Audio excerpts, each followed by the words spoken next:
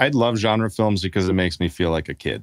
You know, like I'm just playing. That is the right answer. That is the right answer.